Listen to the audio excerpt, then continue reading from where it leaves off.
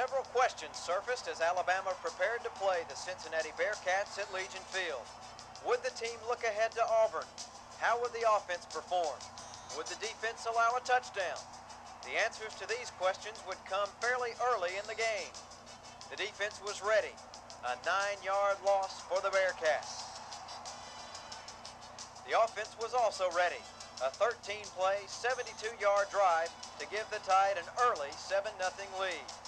Gary Hollingsworth starts the drive with 2 completions to Lamont Russell. First for 14 yards, and then for 16 yards. Chris Anderson keeps the drive going for Alabama with this carry for a first down. Then some fine running and blocking allows Donnie Finkley to scamper 19 yards on a reverse.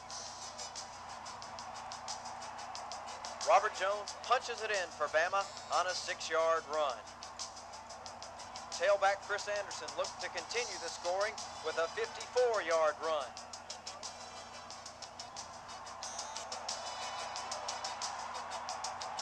He then finishes a drive with a 5-yard waltz into the end zone, and Alabama led 14-0.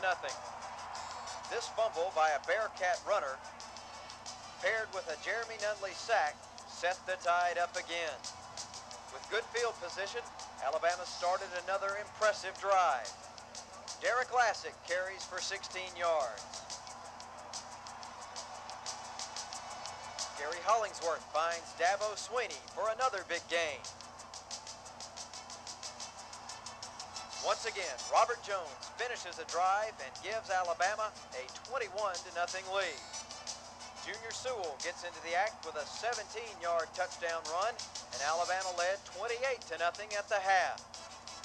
After exchanging punts, the Cincinnati Bearcats broke the streak. Alabama wasn't worried. A play that would have gone against the Tide early in the season went in favor of the Tide.